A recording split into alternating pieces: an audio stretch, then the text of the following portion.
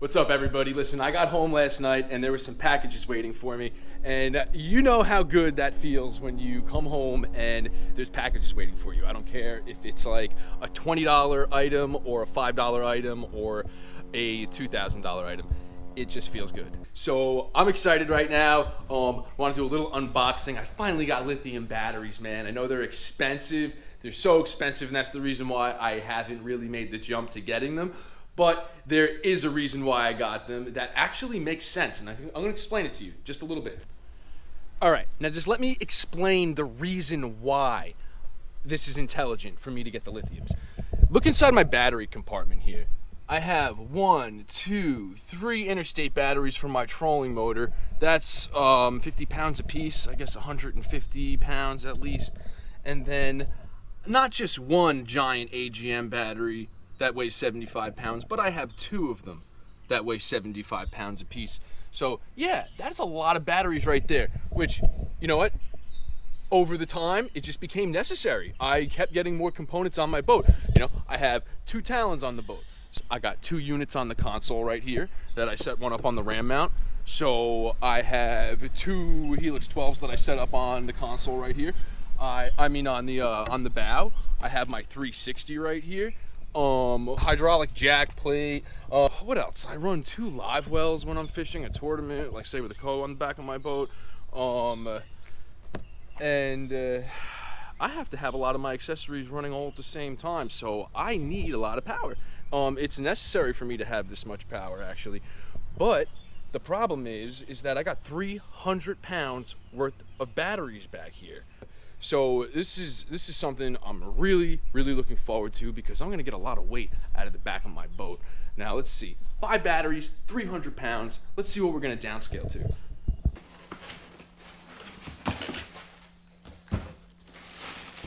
Well, those 2 75-pound battery accessory batteries that I have all my accessories split onto each one of those guys, I'm gonna be replacing them with 1 28-pound battery. Well, this guy right here is the big boy, even though he's smaller than both of the AGMs I have in there. 125 amp hour. That's a powerful accessory battery right there. So this is going to be enough to power all my 4 graphs, my 360, my live wells, everything, all on one battery. We're going from 2 75-pound batteries, which is 150 pounds, down to 28 pounds. I'm having a hard time comprehending it, but this is what's going on right now.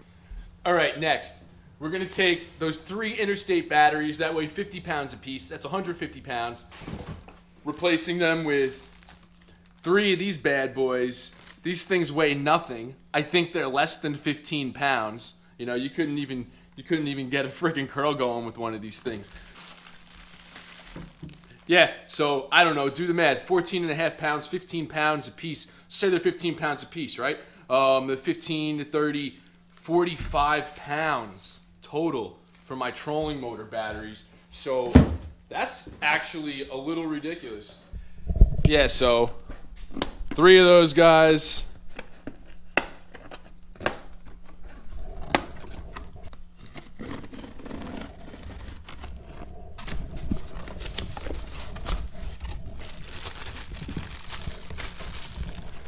It's like pulling a rabbit out of a hat. It's magic how light they are, I understand it. All right, and last but not least, definitely not least, I have a lithium battery charger here. It's made by Ionic as well. The one I have on my boat right now is a NOCO battery charger, I think that's how you say it. It's a really good battery charger. I can say a lot of good things about it, but it doesn't charge lithium ion batteries. So, looks like I'm gonna have to sell that thing. I got this one here.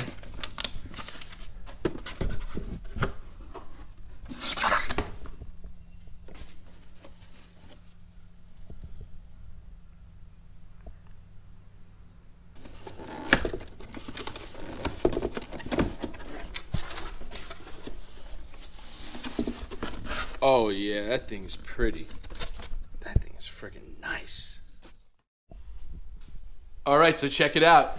45 pounds total for these three. 28 pounds right here. That is 73 pounds. My other batteries weigh 300 altogether, I believe. That's what we came up with before, right? So let's do the math. What is 300 minus 73? And that's not even including the actual weight reduction of my battery charger. So that is huge. That's like taking a huge person from out of the back of my boat. All right, so let me get to the point, right? Why is this worth it? You know what I mean? Why are these expensive, awesome, innovative batteries worth it? Well, Ionic, these things are freaking cheaper than any brand I've really found, and they seem to be like the most popular on the low right now. All right, so I know a lot of you guys are saying that's a huge weight reduction, but still, lithiums are way too much money. It's not worth buying them, you know, and I'm not gonna tell you, hey, listen, you need to put lithiums on your boat. But for me, this is the reason why I'm doing it, okay? Here's a Helix 12, all right? Not a Solex, it's a Helix. I run 4 Helixes on my Phoenix, and I run a 360, just like I said before, and all that other stuff. Now, in electronics alone, I'm not even going to start adding up how much money that I spent on electronics. But one Helix 12, you're looking at like $2,500, depending on what model you buy. You know, you can get one for cheap or what generation you buy. But I just got a whole set of lithium batteries and a battery charger. I'm pretty sure I got all that for under $2,500. Now, being that my electronics are so important to me, having these Ionic batteries are such a pleasure now. But what I'm doing now is I just attached to these batteries Bluetooth right through an app. I didn't do anything. I opened the app and that's it. I'm going to click on one of them. I'm going to see. These things came last night. 74% charge. Well, that's awesome. Let's see. 74% charge. That's cool, man. It looks like they all came out of the factory, all 74% charged. Let me get these things put on my boat. Ionic sells a custom battery tray for these 3 bad boys right here. So basically you just take out your old battery tray, screw that guy in, and pump those Ionics right in your boat. All right, man. Let's grab the heavy one.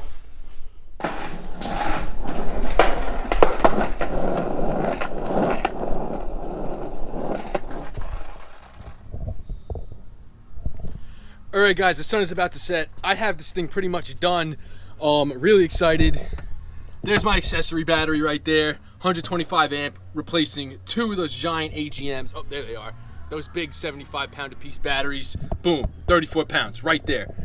I got my new tray laid out in here with my 3 trolling motor batteries, and the new battery charger back there. That was a pain in the ass getting back there.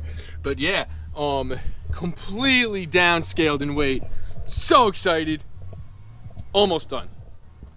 I am gonna get back to you guys. I'm gonna get out on the water and test these things out. All right, guys, before I get to wrapping this thing up, I wanna give you my full unbiased review on these batteries. I tested them out. I had them out on the water for about 13 hours. I did a lot of different stuff that day. Went up in the creeks, shallow, went through a lot of grass. I was offshore. I was in a lot of current. I was spot locked for quite some time. So I definitely used my trolling motor batteries a lot. My accessory batteries, I used all my graphs that day, all 4 of them. Had the 360 spinning the whole time. Trimming my jack plate the whole time I'm running my motor. Started the motor multiple times. You know, the works. I filled up the live wells, threw a couple fish in there, getting things ready, tested out, and ready to go for my tournament coming up. So had those live wells running for about 6-7 hours, both of them, you know, all 4 pumps. Monitored everything on the app, and at the end of the day, I had 19% or 20% left on the trolling motor, and I had, I think, about 50 to 60% left on the accessory battery. So I was really pleased with that. Pros and cons, pros and cons. All right, we already talked about all the pros. I'm not even going to get into repeating all that stuff. I can pretty much support everything good that I said about the batteries, and they have a great lifespan, super light, and really manageable through the app. Now cons, it's really hard to call it, you know what I mean? But I want to give you guys a fair review here, and if there's anything I could notice negative about the batteries, maybe I noticed that I expected them to be a little bit more thrusty, but that could just be me always wanting more, you know? It's just kind of how I am. So I still reach the same miles per hour on my trolling motor as I did with the other batteries. So there's quite possible that there's no difference at all. And the lithiums do run for a very substantial period of time. The only difference that I would change if I was made of money, I would probably have put the 100 amp hour batteries in instead of the little 50 amp hour batteries. The 100 amp hours are still very light, but overall satisfied with the whole setup. So there's my whole review, guys. I hope you got something out of it. And if anybody has any questions about lithiums or my experience with lithium batteries, with my boat, weight distribution, and the whole 9 yards, you guys feel free to just drop a comment in the comments section. Please like and subscribe, guys. Thanks for watching. Have a great day.